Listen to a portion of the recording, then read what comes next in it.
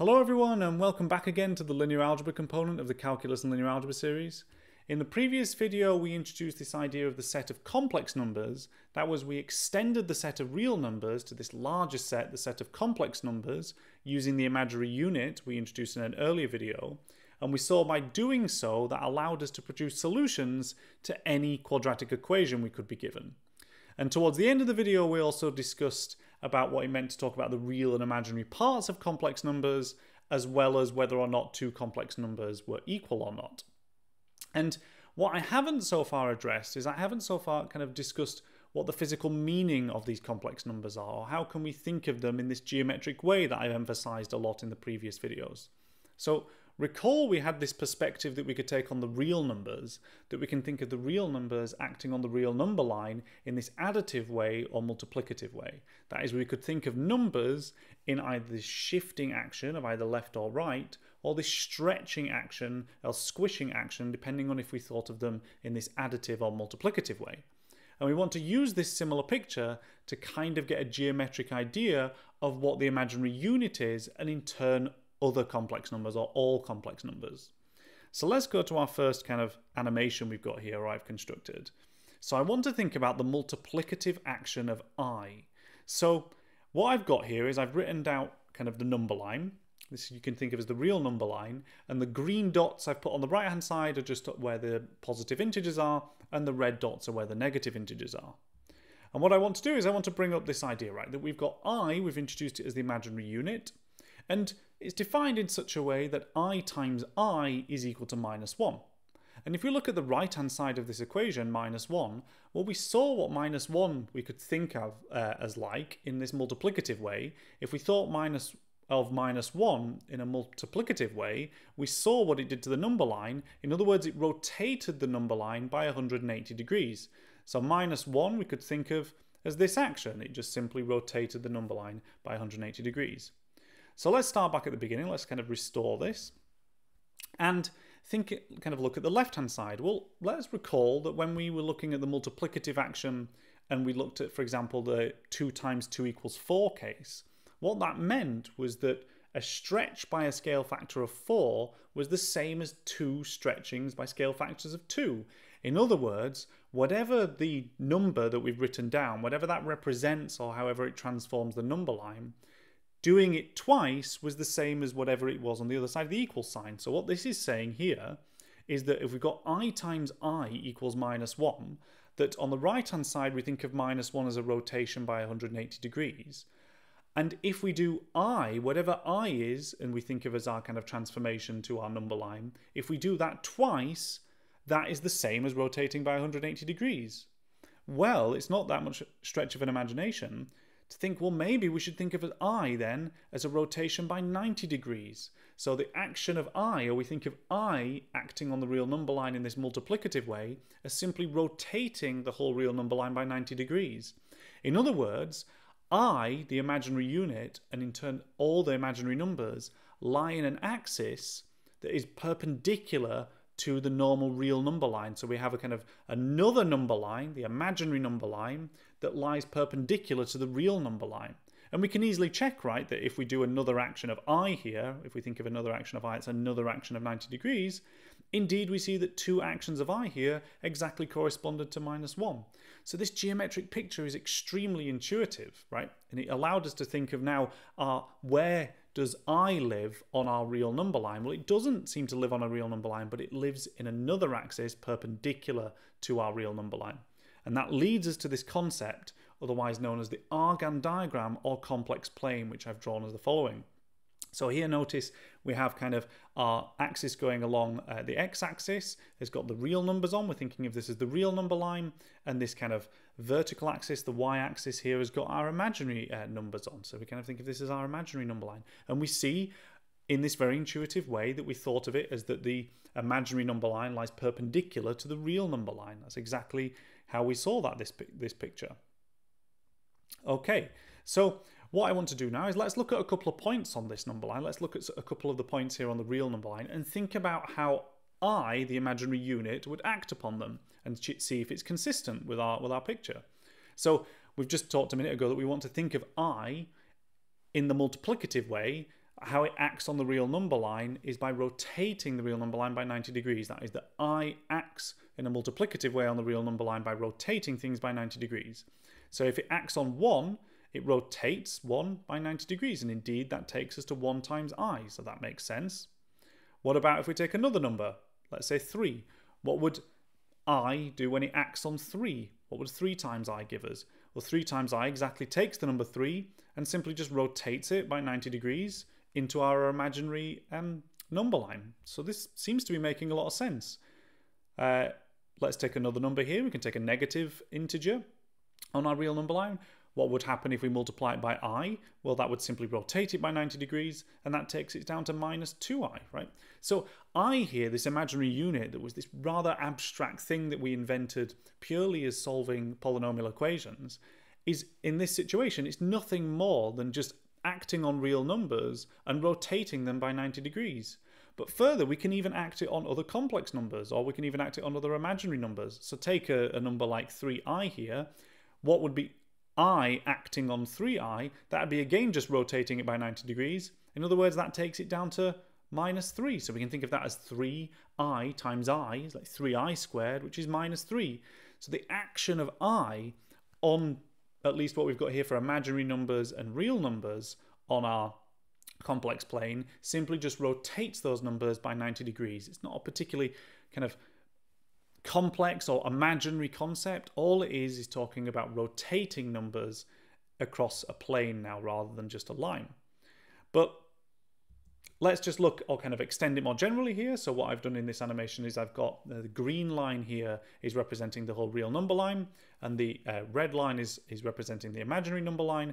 And if I act I on these two number lines, what does it do? It simply just rotates these number lines by 90 degrees. In other words, our final transformation, when we think about I, what is that? What do we think I as? Well, we think of how it transforms the number line or the two number lines now, the imaginary number line and the real number line in this multiplicative way. You see here that it rotated the red number line by 90 degrees and the green number line by 90 degrees, so they flipped. So let's return back. And then the next question that we might want to ask is, we might want to say, well, we've thought of how the complex numbers act in this multiplicative way, right? They act by rotating numbers by 90 degrees. Well, that's how the imaginary unit acts. That's so far what we've deduced, that we think of the imaginary unit as simply rotating stuff by 90 degrees. But what about in the additive way, right? We also had this other interpretation of how the real numbers acted on the number line by shifting them left and right, right? They weren't just about stretching. So we've got the imaginary unit, we know acts in a multiplicative way by rotating things by 90 degrees. How will it act in an additive way? So let's take the number here 1 on the real number line, and we want to take here I, so we're thinking here of as how I acts on the number 1. So how should we think of I acting on 1 in an additive way? In other words, all it does is it shifts it by 1 unit up. So whereas before we had we could think of the real numbers as acting on the real number line by shifting them left and right, in this case we think of our imaginary numbers as acting on the real number line by shifting them up and down. So as you might expect, again, let's continue here with the number 1, but take another different complex or different imaginary number here. And how would we interpret 3i in an additive way acting on the real number line? It simply just shifts that number up by 3 units. It makes a lot of sense. Let's take another example. What if we took here minus 2i acting on the number minus 2? This would give us the number shifted down by 2. So much like how we thought about numbers as shifting actions, we thought of real numbers as shifting actions left and right in this additive way, we think of complex numbers, or in this turn imaginary numbers, as shifts up and down depending on the sign of this imaginary number. And that's how we think of it in an additive way. And we can also do this, or we can extend this. So here now I've got my entire real number line, and I've described that I've kind of put that in the color green. And we've got this yellow dot here, and what I'm going to do is I'm going to move this yellow dot up and down, and wherever this yellow dot lies on the imaginary number line, that is what it's going to, whatever that number that it lies on is going to be the one that it transforms the green line by, in other words, the real number line. So as it kind of moves up here, we see as it kind of transitions up, it ends up here at, say, 3.5. that means that we're thinking of the number 3.5i as how it acts on the real number line in an additive way. That is, it shifts the whole real number line up by 3.5 units. And restoring it back to the beginning and going the opposite direction, if we kind of drag down, what that's telling us is that each of these numbers that the yellow dot lies on, that's telling us how that would transform the real number line. So at the end here, it's at minus 3.5. In other words, it transforms the real number line by shifting it down by 3.5 units. But similarly, because there's a symmetry to this, instead we could take the imaginary number line and think about how the real numbers act on the imaginary number line. And they're going to act in the same way that they acted on themselves, that they acted on the real number line. So the real number line acted on itself in an additive way by shifting things left and right. So in this situation, my yellow dot now represents the number that it would be on the real axis. So whatever number it lies on is going to tell you how it's going to transform the imaginary axis. In other words, we've got here that it lies on the number 6 and it shifts the imaginary axis along by 6 units to the right. And similarly, going in the negative direction, wherever the yellow dot lies, that tells me how it's going to be shifting the imaginary axis to the left. So this makes a lot of sense, right? I mean, we're just really understanding our imaginary numbers as, in a multiplicative way, as something that just rotates things by 90 degrees. At least this is just for the imaginary unit, that it just rotates things by 90 degrees. We haven't talked about the other imaginary numbers yet, how they act multiplicatively. We will see that in a future video. But we have seen how they act additively as well. They just act by shifting things up and down. So in other words, how can we think of as a point, what is a point on this plane, on this kind of complex plane? Well, this point here, we can think of as z equals 2 plus 3i. In other words, it's just a complex number. You might have wondered when we introduced complex numbers, at least the set of them, why we had this thing plus. What did plus even mean, right? Because we've got an imaginary number and a real number. 2 is the real number and 3i is the imaginary number. How can we add these two things together? It doesn't seem to make sense because I can only add together two real numbers.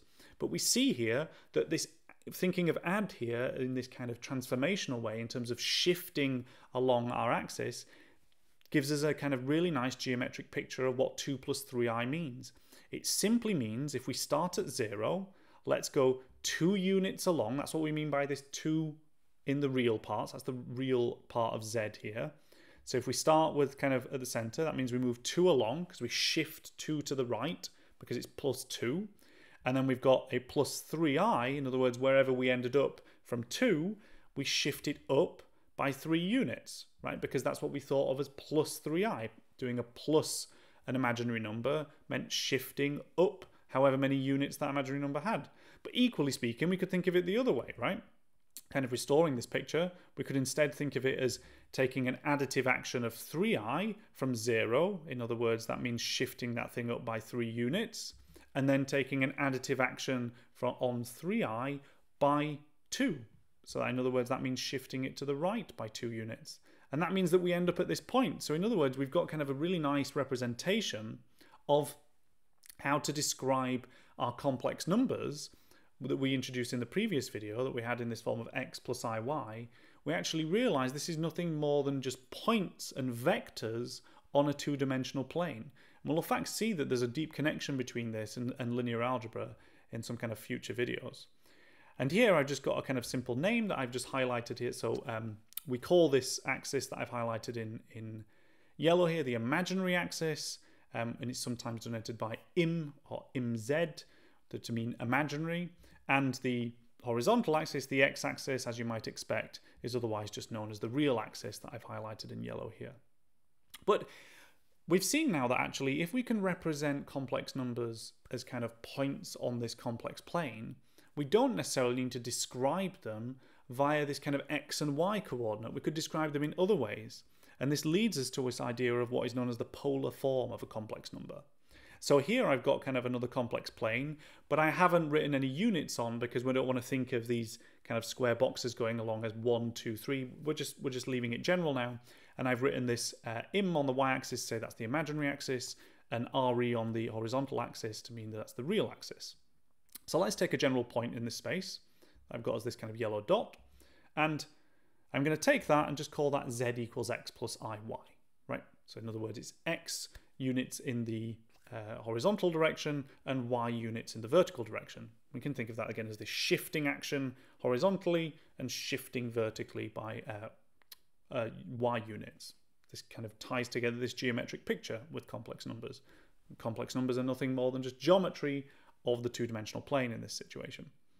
So we can describe that by this kind of vector here coming out from the origin, and the distance from the origin to this point is simply just given by Pythagoras' theorem. In other words, r squared here is x squared plus y squared, so we can write r, this kind of radius, we're thinking of it as the square root of x squared plus y squared.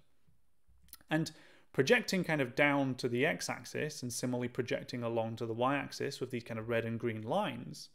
And similarly, we can write down a nice angle here, theta. We realize we've got some very simple right angle triangles, and we can describe what the x coordinate is in terms of r and theta, right? In this situation, the x coordinate is simply r cosine theta, just using some simple trigonometry from school. And similarly, we can see that the y component is just r sine theta. So in other words, we can write z as r cosine theta plus I sine theta. And this is what is known as the polar form of a complex number.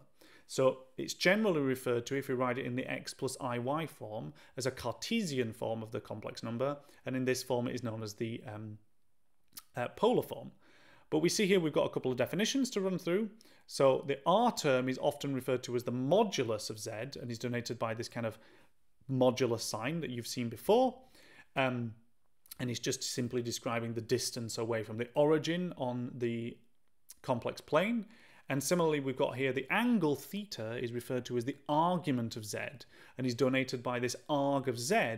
And we specifically take its domain to be between minus pi, not including minus pi, and pi. So we're using this in this standard like clope and set notation that we've introduced in a previous video. So this is important, notice, because I've got different quadrants of my plane that I'm looking at here.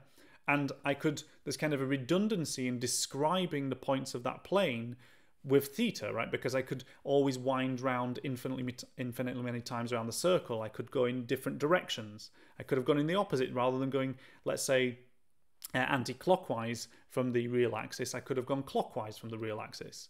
And generally the convention is that we take theta to be positive if we're going in a anti-clockwise direction from the real axis, and it's taken to be negative if we're going in a clockwise direction from the real axis.